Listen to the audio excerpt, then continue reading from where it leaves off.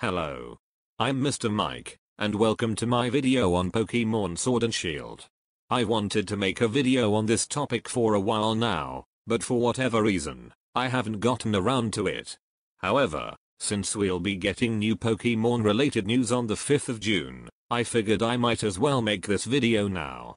After playing through Sun and Moon for the first time and being somewhat disappointed with them, I had grown a bit pessimistic on the future of Pokemon in general. A lot of the series' long-standing problems had become the worst they've ever been, with precious little being done to fix them. Despite constantly streamlining certain aspects of the games, many equally great features are forgotten and left out, such as the Dex Nav, Pokemon following you around, selectable difficulty modes, the ability to skip tutorials, and a good post-game, among other things. But after watching this reveal, and seeing for myself what these new games are like, have my opinions changed? Did they do anything to assuage my long-standing concerns? Well, the answer is yes and no.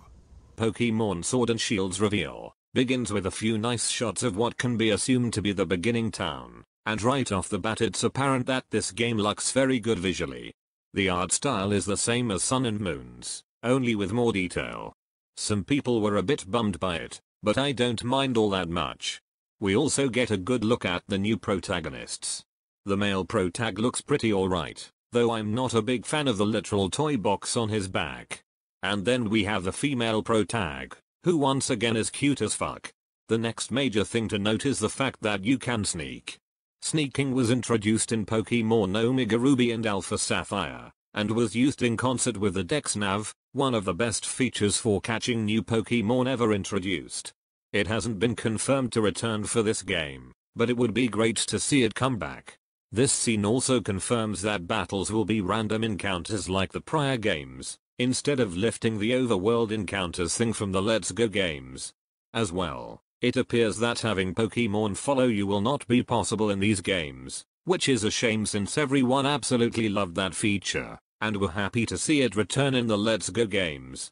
Oh well, maybe next time. The next scene of note is a giant hill with an engraving on it. People have pointed out that this is most likely based on the Cernabus giant. Given that the game's region, called the Galar region, is based on the UK, it's not surprising to see such real-world landmarks being referenced. The real question, of course, is if it has any greater meaning. Does this depict a new legendary Pokemon? Due to its head shape, people have speculated that it could somehow be related to, or even just straight up be, Meltan or Melmetal. I guess we'll just have to wait and see. The final shot of this trailer shows the male protag walking into what appears to be a football arena. It's been confirmed that these are the gyms in this game, but as to how they function, well, we still don't know. The gameplay trailer then segues into a CG trailer for the new starter Pokemon. The first starter shown off is the Fire Starter, a cute little rabbit named Scorbunny. The bandage-like patch on his nose seems to be an indication that it will evolve into a fire-fighting type, as such patches are a visual stereotype for people who fight a lot. The second starter is the Water Starter, Sobble. It appears to be based on an axolotl, and it wears a sad and timid face. It initially appears to be invisible while under the water, leading many to speculate it may adopt the ghost typing later in its evolutionary line, which would be pretty dope. The third and final starter is a Grass Starter, Grookey. It's a tiny green monkey that is seen banging a pile of dirt with a stick, as you do. These three starters look pretty alright, none of them seem particularly awful, but there isn't much that makes them stand out. I'm tentatively going to pick Scorbunny, because I love me some fire-type Pokemon and its design isn't too bad. And that's basically where it ends.